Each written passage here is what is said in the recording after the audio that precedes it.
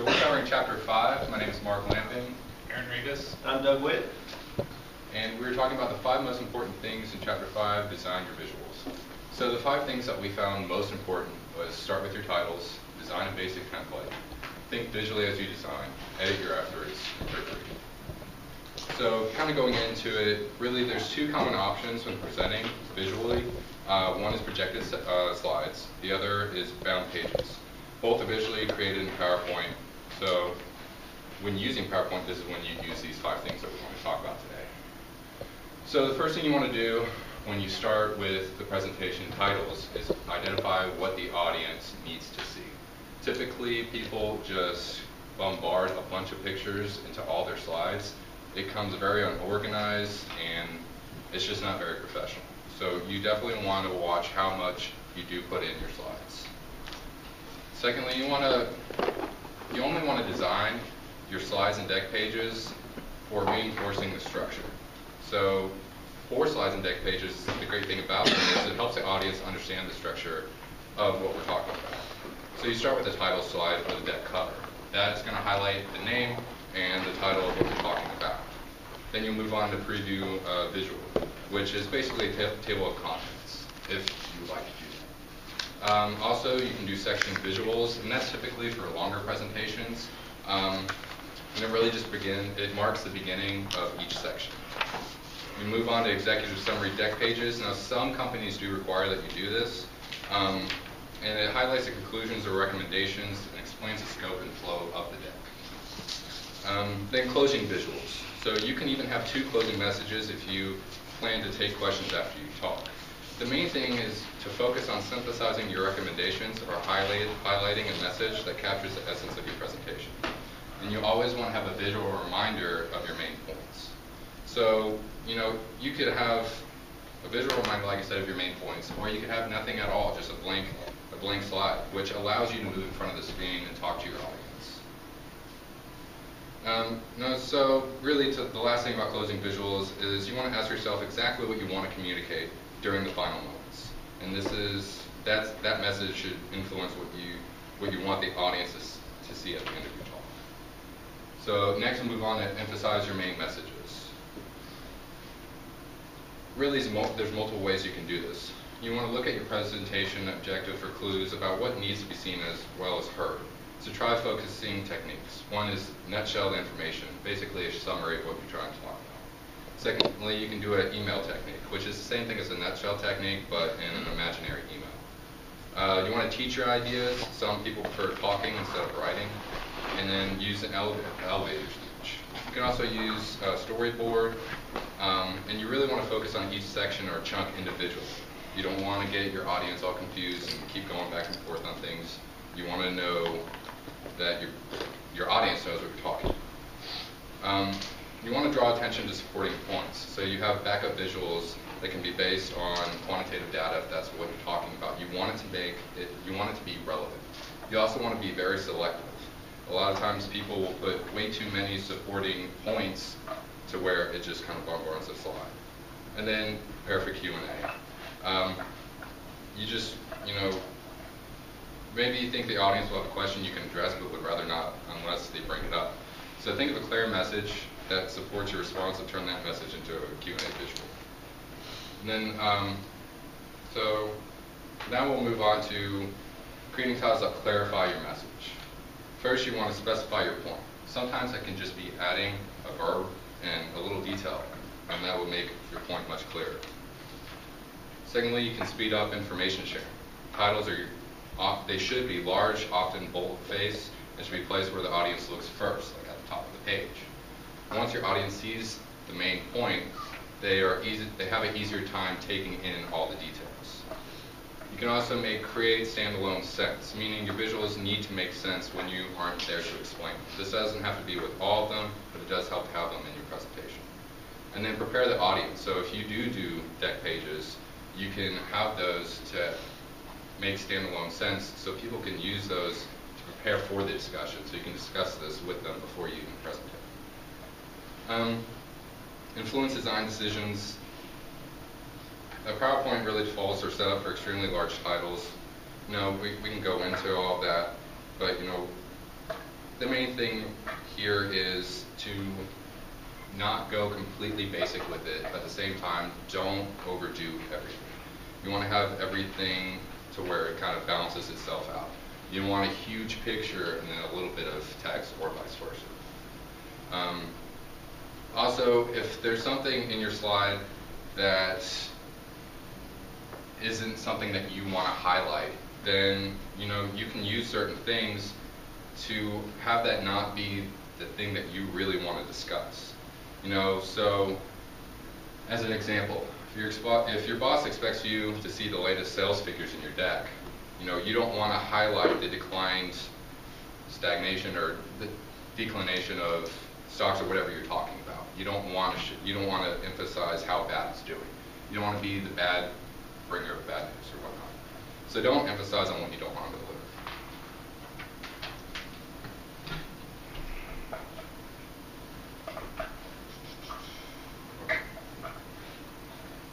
So now we'll move on to design a template.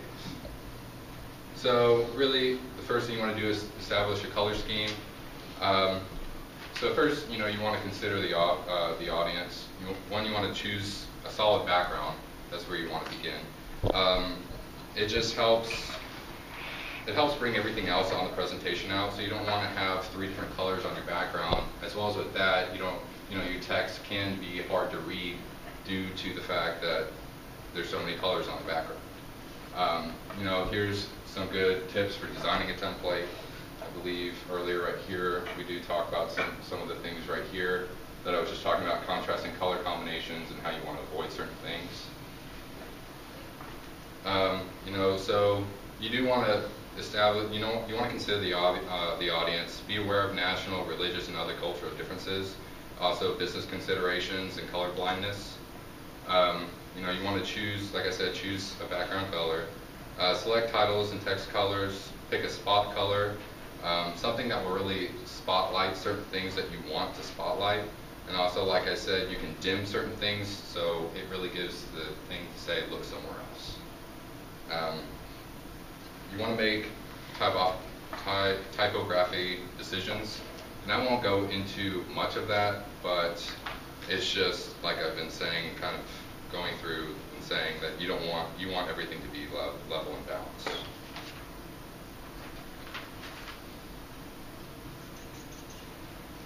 So now we'll move on to modifying placeholders. There's a slide master that you can use in PowerPoint. And one of the things that you want to do is you want to make sure that you're not messing with the placeholders too much. Sometimes, just like this example up here, it's giving you a lot of things that you probably don't need everything for.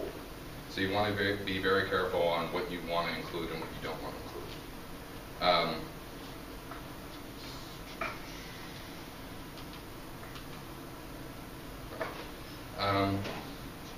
And then really the last thing is you can modify the slide master.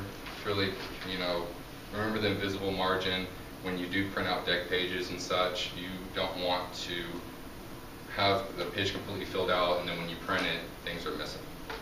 Consider adjusting the margins, much like that, and then modify the slide master to what you want to do, and that has a variety of things. So now I'll leave it off to Aaron to talk about thinking visually as you design. So I'm going to cover thinking visually as you design, and so there's 5 different things that I'm going to cover here. The first one is data-driven charts. They explain numbers. So the first thing you have to do is you have to determine your message, what type of data you're trying to convey. And then you'll identify the comparison. So after you identify what you're comparing in these charts, then you select a chart format. So these are the different types of formats. So there's a column chart for time is good when you have few data points. A line is good when you're trying to compare trends. The item is a ranking or variation among items. The component shows parts of a whole, and they say to use a pie chart when there's limited amount of slices, so 6 or less is a good time to use a pie chart. Correlation, a variables, and then complex correlation involves multiple comparisons. So concept diagrams depict ideas. And some diagrams illustrate relationships. They will show how items or ideas interact. And then some diagrams highlight sequence of steps. They can show the steps in a process, the order of events, and repetition. So the interaction it obviously shows interaction between items. Structure emphasizes structure. You'll see this in like organizations and things like that. Comparisons compare a couple concepts against each other. A linear flow shows a sequence of steps, and then the circular flow shows a circular flow of events. So photos add interest, basically. And any reason why this is up here? It's beautiful. Yeah. So it catches your eye, but one thing you want to make sure is include photos that go along with your content. So this doesn't really go along with their content, but it's a pretty picture. So it's something that you want to make sure that it clarifies your message, you know, as part of your presentation. So you can, an important part about photos is you should alter them if you need to resize them, or you can put them or make them brighter or darker. Another good way of highlighting an image is put a different background color behind it to really emphasize it. Animation clarifies complex ideas. So animation is a good way to, if you have a really complex idea, you can put something in there and it helps describe that in simpler terms. So you can build lines of text by using animation. You can build complex charts. You can add layers to diagrams, and you can avoid distracting transitions.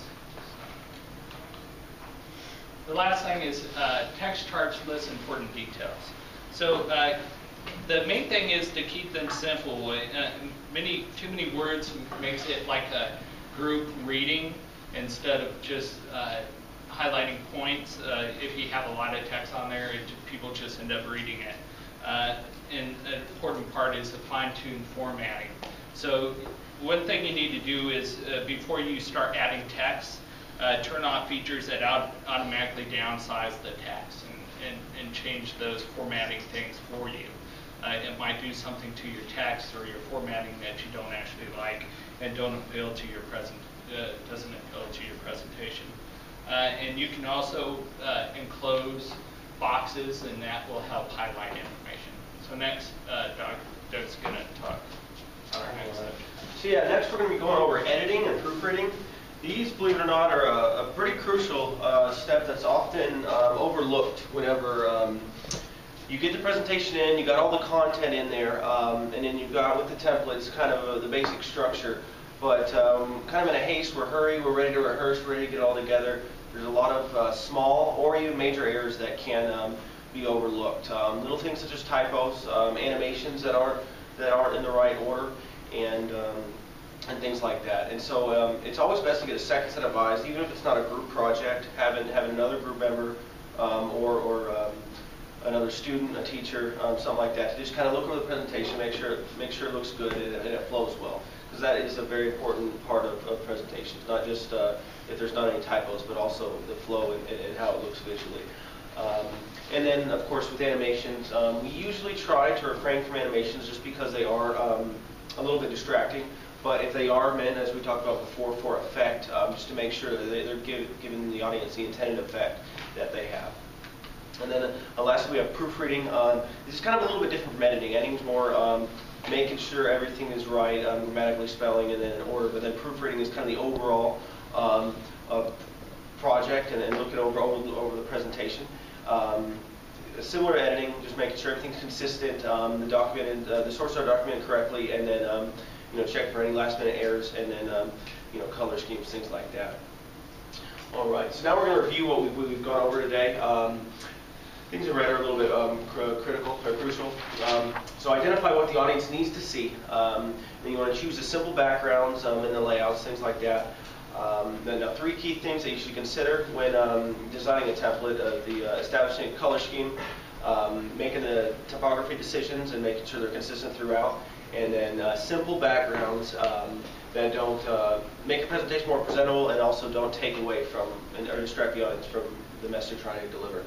And then some three steps that are important when editing, and these are pretty important as well, is to verify the structure is clear, and then makes the presentation easier to follow and just to go through in a regular order.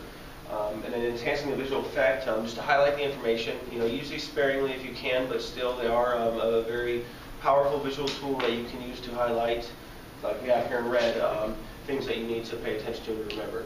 And then proofreading, of course, just make sure the presentation doesn't contain any last-minute error, any errors that you overlooked or that are kind of glare out of the audience, because that's what we talked about. There's nothing worse than having a presentation that, wow, it's really put together, but that one thing is sticking out at you, or you just can't take your eye off it.